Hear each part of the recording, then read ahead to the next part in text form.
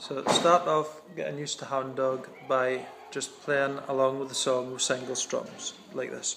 You ain't nothing but a hound dog, crying all the time.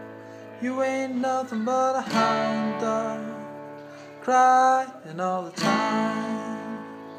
Well, you ain't never caught a rabbit and you ain't no friend of mine. After you've got that okay with your left hand, we'll take a look at what your right hand is doing, and this is where you can really put some personality on your playing. The rhythm that I've chosen for this song is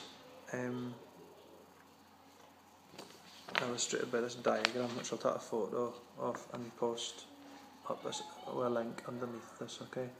So you're strumming on 1 and then halfway between the beats 2 and 3, and then you're killing the strings on beats 2 and 4, and by killing the strings I mean just going like that, just bringing your palm down over the strings.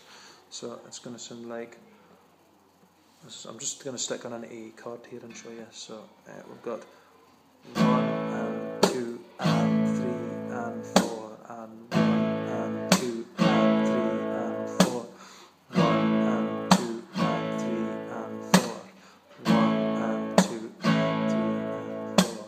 Hound dog,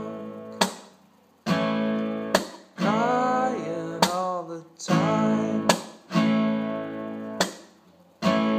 Ain't nothing but a hound dog, crying all the time.